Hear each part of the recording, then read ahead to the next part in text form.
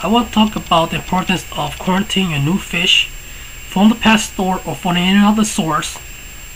I personally quarantine all my new fishes just because I do not want them to spread parasites or any bacterial infection to my other fish in the other tanks, which will cost me a lot of money to replace.